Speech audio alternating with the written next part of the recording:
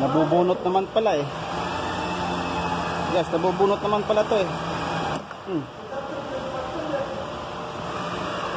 Is really to guide lang, wala sa connection. So ito ang isagad natin.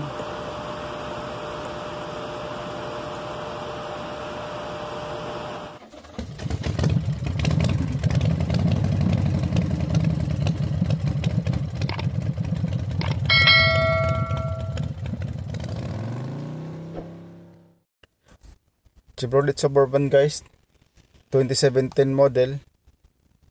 So ang problema kasi nito ay itong sa driver side, itong ducting na to, ito saka ito, ano to, hiwalay eh.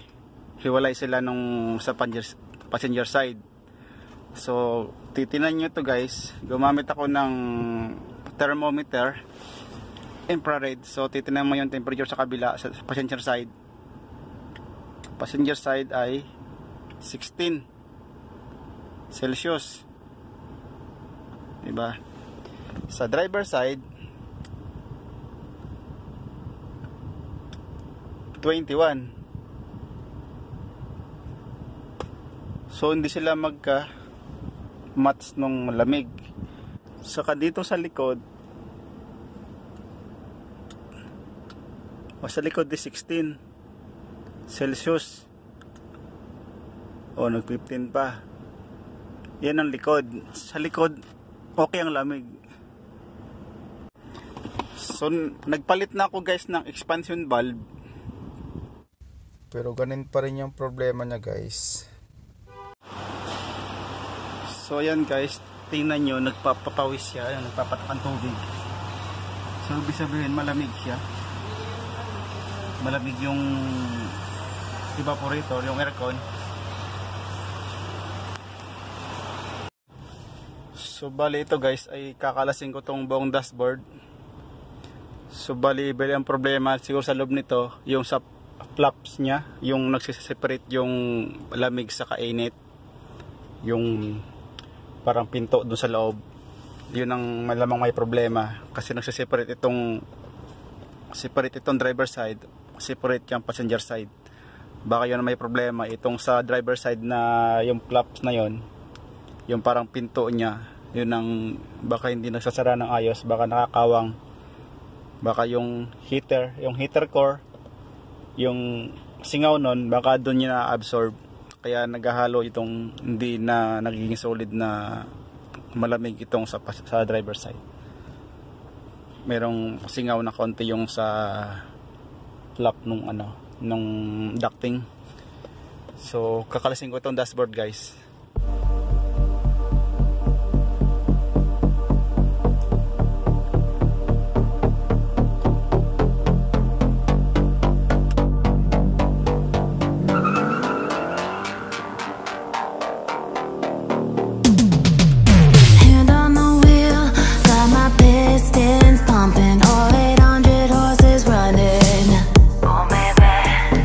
One 25 in the middle of the night.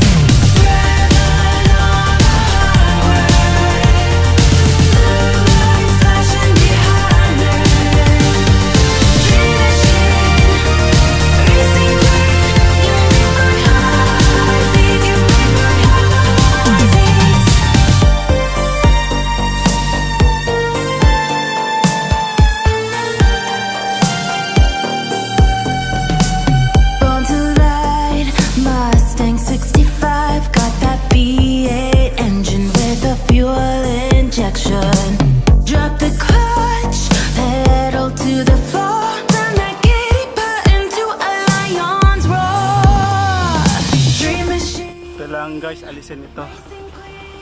Itong bolt na 13mm. Ito sa driver side may dalawa, 2 bolt 13mm. So ito alisin din, itong 13mm para pagpupukas itong dashboard.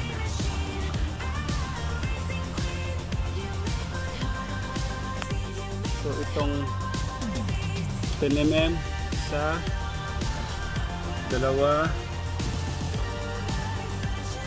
tatlo, apat, meron pa siya doon. Saka meron pa ritong dalawang 13mm. Ito guys, meron ditong dalawang 13mm din na alisin. So itong sa passenger side, meron din dalawang 13mm dito na bolt. Saka ito, alisin din ito. Yan na, alisin yan. Saka aangat ito, angat itong buo, itong cluster, itong dashboard. Ito sabi kong isang 13mm, yan din ang alisin.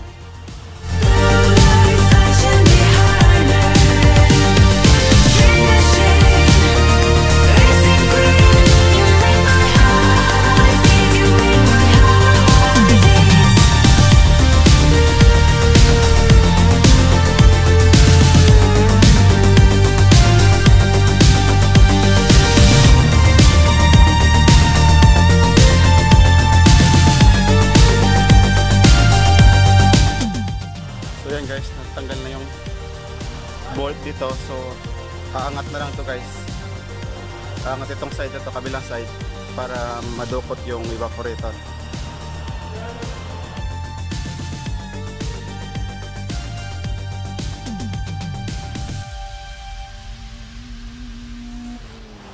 So yan guys, so bago ito ma-pull out itong buo na yan, buong evaporator, itong buo na yan, kabuuan. So kailangan mo nang alisin doon sa likod, sa engine compartment, yung mga bolt doon, mga tornilyo. Ayan guys, yung sa engine compartment. So bago mabunot yung evaporator na mga yun sa loob, yung evaporator, so kailangan mo nang alisin itong linya ng aircon, heater.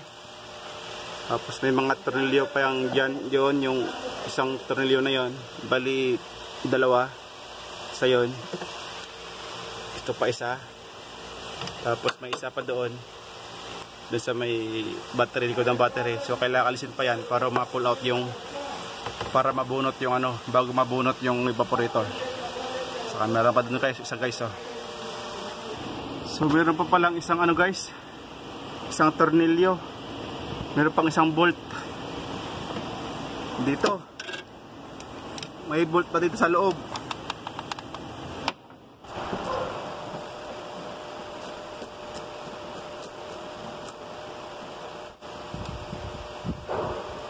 So okay guys, kailangan nyo na lang extension na mahaba, saka straight drive. Meron siya doon.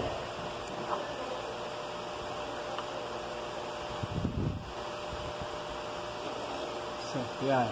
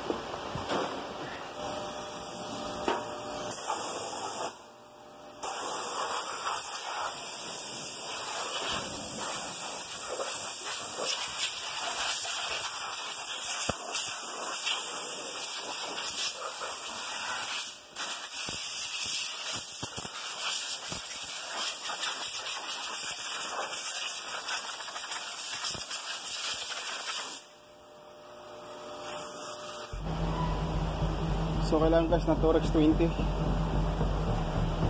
Torex 20 flower.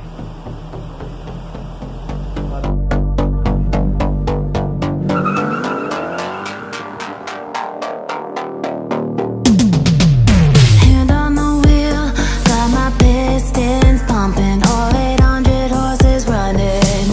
Oh baby, 125 in the middle of the night, got my engine thundering. Dream machine, racing queen, I'll take you wherever you wanna go. Let's blow this town, break the speed of sound. Tonight we all know racing. Dream machine, racing queen, you make my heart beat, you make my heart beat.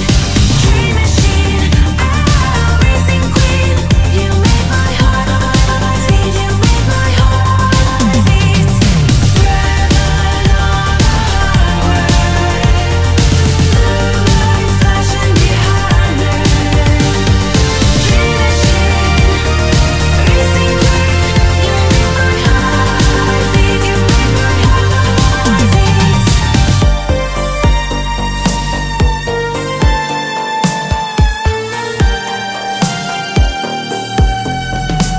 Born to ride, Mustang 65, got that V8 engine with a fuel injection. So ito ang problema dyan guys. So nakita ko ng problema. So ayan o. Pansinin nyo guys. Itong flap na to, itong harang na to, ito yung nagsiseparate sa lamig saka sa heater, sa init. Dito nakalagay yung heater core. So ayun o, mapapansin nyo itong side na to bukas, hindi siya naka-close ng ayos.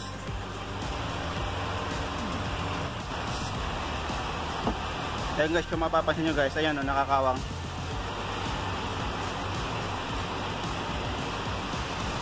Hindi siya nakasara ng ayos. Tutulak ko sa kabila, tutulak ko rito sa kabila. Dapat yan, dapat yan. Yan ang position, dapat naka-close. Kaso kanina naka-open. Naka-open ng ganyan. So kailangan siya naka-close. Yan ang problema niya. Kaya sa driver side mainit ng kaunti, sa passenger side malamig. So yun yung flap naka-open. Itong flap na to naka-open. So dito tayo mag-adjust guys. Ito yung ito yung dito nakadipindi yan. Yan o.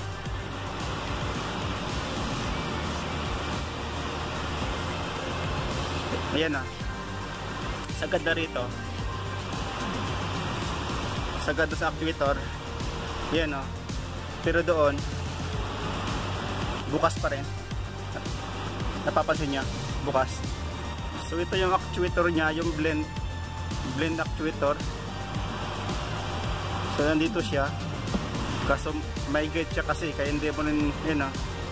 So nakasetting siya. Yun yung position niya. Bukas pa siya guys. Kaya kailangan ko itong i-adjust. Kailangan ko siyang i-adjust.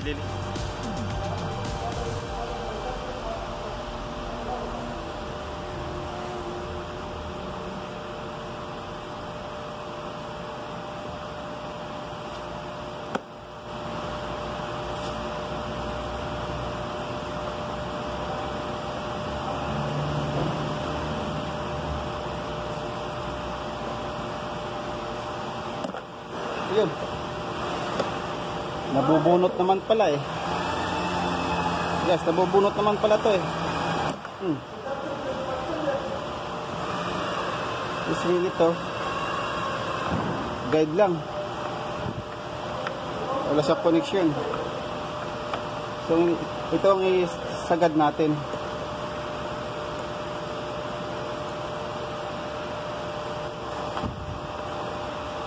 So kanina naka-position guys, naka-ganito. May isang ngipin na naka-labas. So ang gawin natin, option natin. So next ngipin tayo. Yan.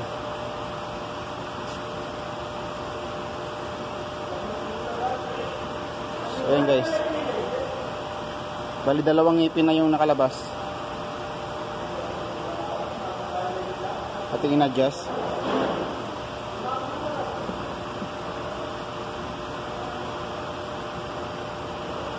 Oops, lumayo na.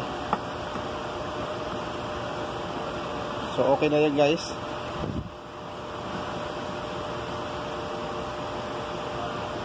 So ayan. So tingnan nyo guys, totally closed na siya. So kasarado na siya. So hindi nakakawang. So wala na siyang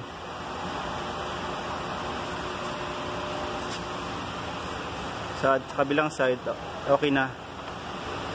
Okay na, wala na siyang bukas. Wala nang kawang.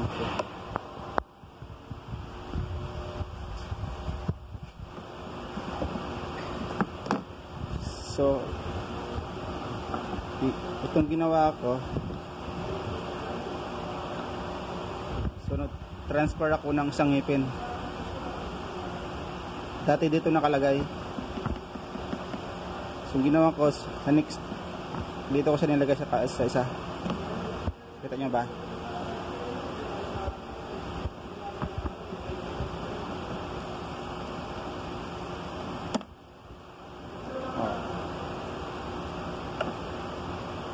Dito ko siya nilagay.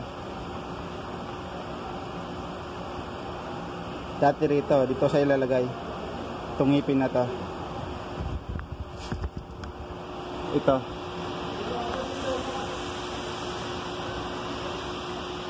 Itong ngipin. Tataspan ko siya.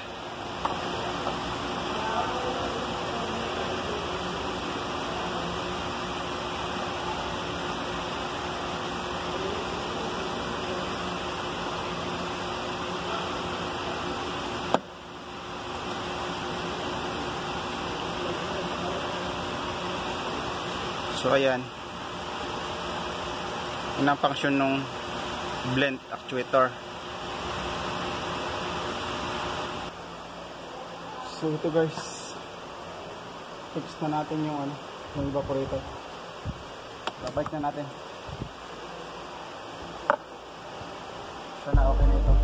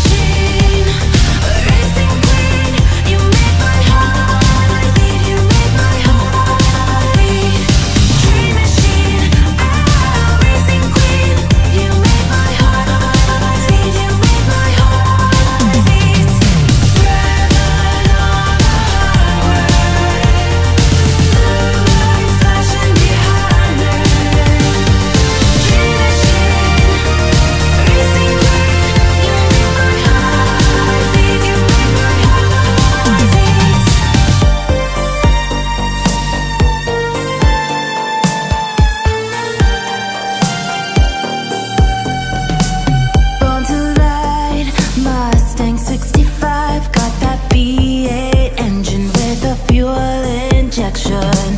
Drop the clutch.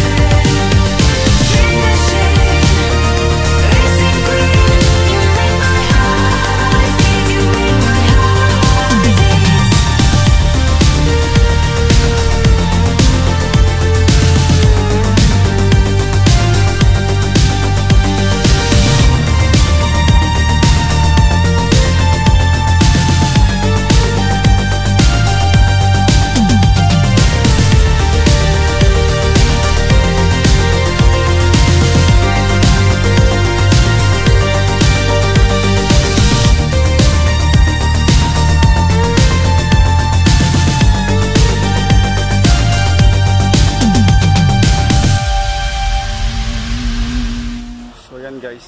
So nabalik ko na lahat. So check natin guys. Checkin natin. Checkin natin kung pandarin ko muna kung okay ba yung mga kinabit ko, kung naibalik ko pa ng ayos. Checkin natin kung walang nag-iilaw. So wala sa cluster, wala rin, ulil itong handbrake lang. So next natin gawin guys ay ating lalagyan ng freon, ating re-refill ng freon para ma-check natin kung okay ba yung pag-adjust ko dun sa flap nya, sa pag-separate ng heater saka sa lamig. So guys, so ayan guys, nalagyan ko ng freon, bali na sa 43, 40, ilan ba? 43, 44, 44 PSI ang low side.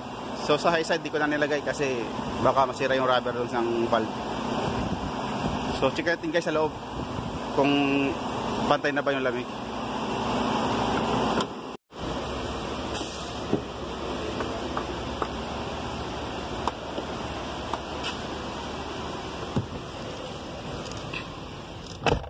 Na-refill ko na ng freon, nakargahan ko na. So check natin kung may pagbabago ba. Kasi yung bago ko sa binaklas, ang passenger side ang malamig, yung driver side ang medyo mainit, hindi sa ganong malamig.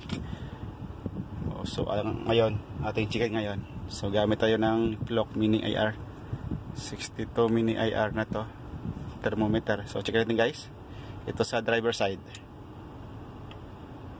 Ito yun guys, nasa 12.4. So passenger side, so 12.8. So pareho lang. So okay na siya guys, balance na yung lamig niya, pantay na yung lamig. So yun lang guys ang naging problema niya, yung flap na yun sa loob, yung pinakapinto nakabukas ng kaunti. So itong kabila guys, checkin natin. So 12.6 sa passenger side, sa 15.6. So okay lang yan. Sa likod ay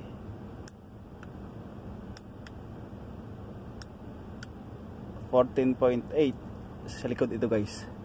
So hindi naman nagbagong lamig. So okay na guys. Don't forget to subscribe, click the bell button for notification, share, like and comment.